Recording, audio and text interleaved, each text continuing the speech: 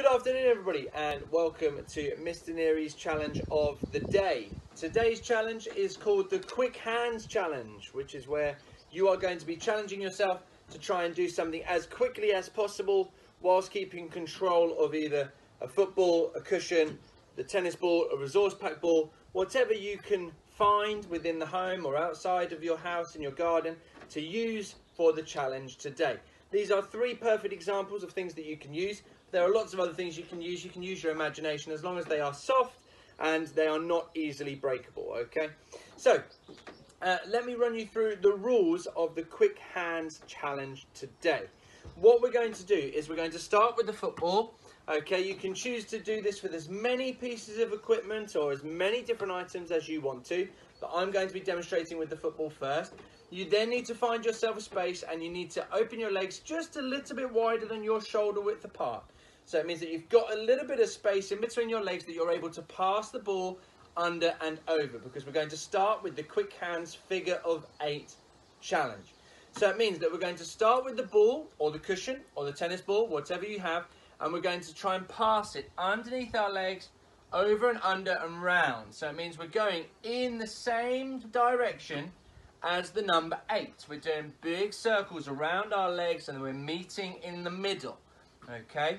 Now, after you've had a little practice at this and you've warmed up and you think, okay, I'm getting much better at this now, start off really slowly, then you might be able to say that you're going to speed up a little bit. And then as you get better, you'll be able to speed up until you can keep the rhythm of the ball going just like so. A little bit like what the professional basketball players will show you, especially when they're doing some fancy skills. Now, your challenge today is going to be to see how long it takes you to do 20 passes. Now, 20 passes is, well, in fact, one pass is where you pass the ball into your other hand. So that's one pass. Bring it round, 2 pass. Bring it round, 3 pass. Then 4, 5, 6, 7, 8, 9, 10, and so on. And I want you to try and get to 20.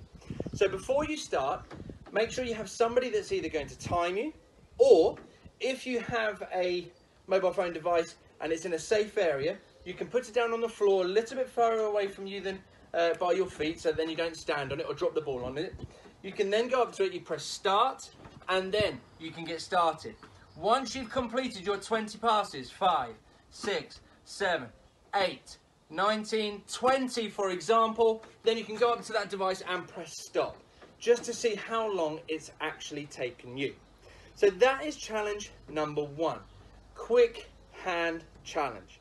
Okay, number 1. Write the rules down in your book, in your resource book. Write down what piece of equipment you're using. You can use cushions, you can use tennis balls, you can use footballs. Anything that is soft and safe to use, you can use, okay? Again, you can do this indoors or outdoors. And then we're going to move on to the second part of your Quick Hands Coordination Challenge today. The second part is where, again, you're going to start with your legs wider apart, okay, just to give yourself a little bit of a stronger foundation so then we don't lose our balance and fall over. The ball starts in front of us and we're going to try and bring the ball around our hips and our waist, round the back and round the front. Okay, and every time you pass the ball at the front, okay, then that will count as one pass. So we'll go round, and that's 1, round, 2, round, 3, round, 4. And again, as you get better, you can start to pass the ball at a much faster speed, okay, and keep control of the ball at the same time, okay? And this time, you're going to try and get to 10, okay? So 10 passes, so 1, 2, 3, 4, 5, 6, 7, 8, 9, whoop, nearly lost it, and 10. Okay, if you drop the ball, it doesn't matter, keep the timer going, okay? It has no issues with dropping the ball in this one. You don't go back to 0, you will continue, but of course your score will be affected if you drop the ball because it will take a lot longer time, okay? Now, lastly, most people, children and adults, they will bring the ball and start it on their dominant side, so on their strong side. If you're right-handed, most people go this way, okay?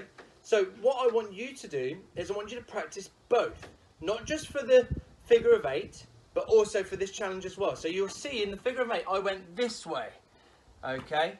So next time, I want you to start it with your left hand and then go that way. So it means that your left hand starts and finishes with the ball.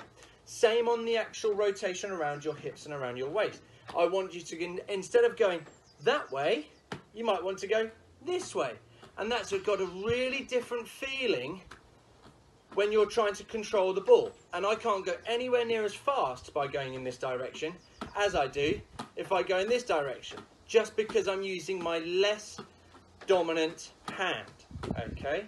So have a go in both directions, use both hands. Remember, the challenge is to try and see how long it takes you to get to 20 with the figure of 8, 20 passes, so 1, 2, 3, and so on, okay?